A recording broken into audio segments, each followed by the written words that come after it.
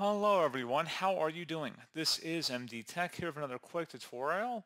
In today's tutorial, I'm going to show you guys how to hopefully resolve if you're having an issue with Windows 10 or Windows 11 stuck at the please wait screen on your Windows computer. So this should hopefully be a pretty straightforward process here, guys, on how to resolve it. And without further ado, let's go ahead and jump right into it. First thing I want to just point out is you likely just need to give it some time to finish installing updates or performing whatever action it requires. So it may take 10 minutes, 20 minutes, a half hour. Just kind of step away from the computer and come back to it. If you're still seeing this screen hours and hours later and it hasn't been a major Windows update or you're upgrading from Windows 10 to Windows 11, for example, in today's tutorial, that is what I'm going to be focusing on if you're still having an issue like that. And without further ado, let's go ahead and jump right into it. So first thing let's suggest doing would be to boot into the advanced recovery options. So if you are able to sign in or log into Windows, and maybe just every time you restart your computer, it says please wait. Maybe you're still able to get into Windows though. You want to select the power icon and then hold down the shift key on your keyboard while selecting restart. You can also do a hard power off 3 times in a row to also access the menu that we're about to go into. So even if you're unable to boot into Windows, you can just power off your computer 3 times in a row without letting it do a normal shutdown cycle, and it should launch the advanced options as well. So underneath choose an option, select troubleshoot, and then select advanced options. Select startup settings, and then select restart.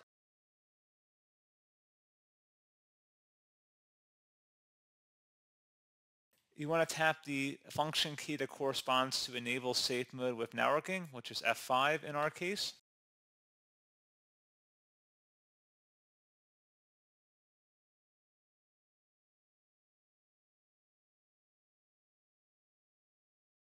Open up the search menu, type in services.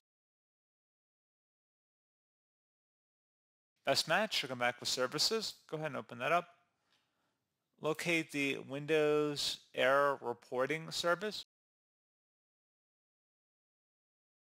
and double click on it.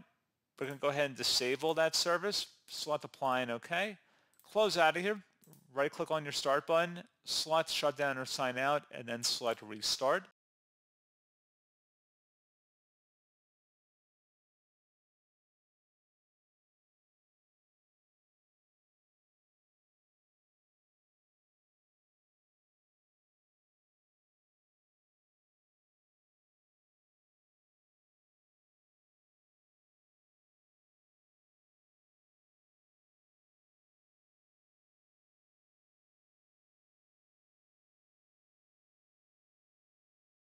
And now that we're in Windows, hopefully you are, you want to open up the search menu, type in CMD, best match, come back with command prompt, right click on that and select run as administrator.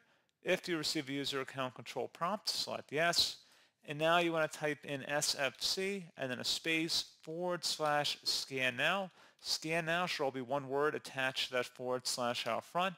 Hit enter on your keyboard to begin the system scan. This will take some time to run, so please be patient.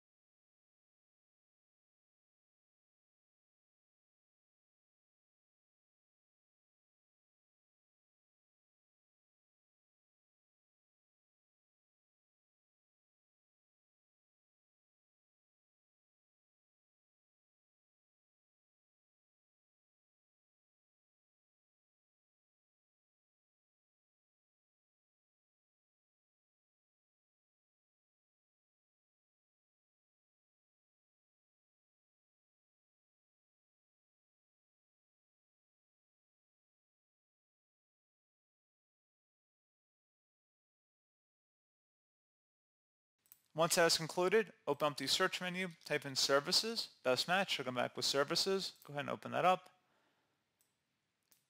Go down to the Windows Error Reporting Service again. And then we're going to enable that, or we should set it to manual. And then select Apply and OK. Close out of here, and then restart your computer.